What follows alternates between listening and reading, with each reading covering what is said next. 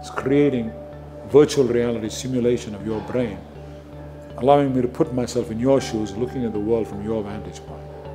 I'm Ramachandran, and I work at the University of California, San Diego at the Center for Brain and Cognition. I do research in behavioral neurology, look at patients who have sustained injury or have a genetic change in a small region of the brain, look at the changes in their minds, changes in their behavior, and I ask what can you understand about the functions of the normal human brain by looking at these abnormal patterns of behavior. We've been interested in the last 2 or 3 years in a phenomenon called synesthesia.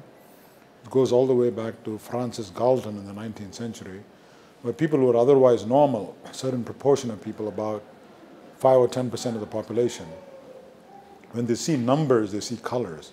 So every time they see a number, it's tinged with a particular color. So 5 is red, 6 is blue, 7 is green, yellow is orange.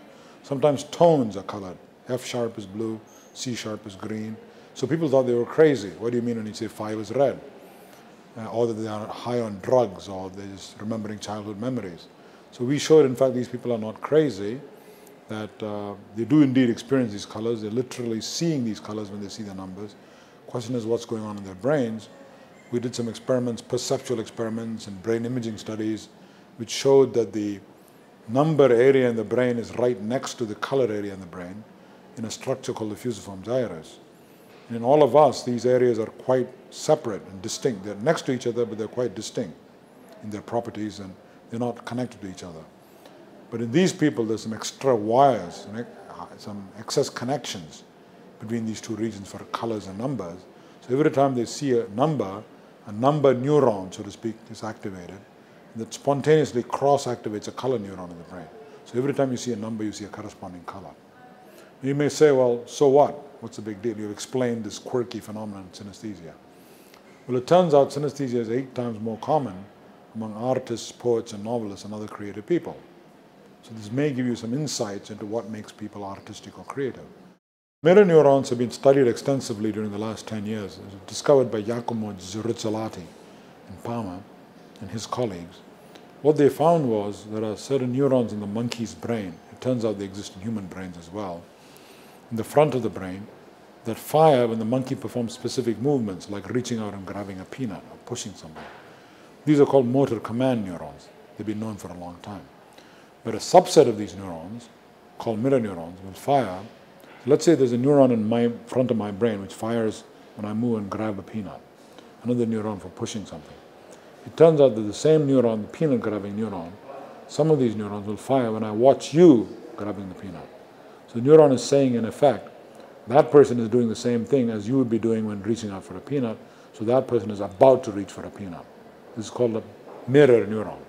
Right? It's creating virtual reality simulation of your brain, allowing me to put myself in your shoes, looking at the world from your vantage point. So this may be important, imitation learning, because to imitate you, I have to put myself in your shoes, look at the world from your point of view. For example, a patient with a phantom limb, when he watches somebody else being touched, feels it in his phantom. The reason is his mirror neurons are firing away, just as there are mirror neurons for movements, there are mirror neurons for touch. So if somebody touches my hand, a sensory neuron in my brain fires. Same neuron fires when I simply watch you being touched.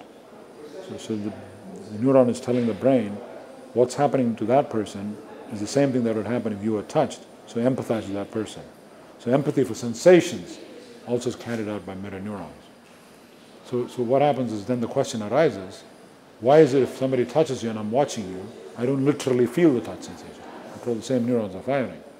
The reason is the skin, receptors in my skin, go there and veto that signal, preventing me from actually experiencing the touch sensations when I merely watch you being touched. So when the arm is removed, I have a phantom, this feedback veto signal is removed, so when I watch you being touched, I feel it in my phantom. This may have therapeutic implications because when I watch you being massaged, I feel the massage in my phantom hand.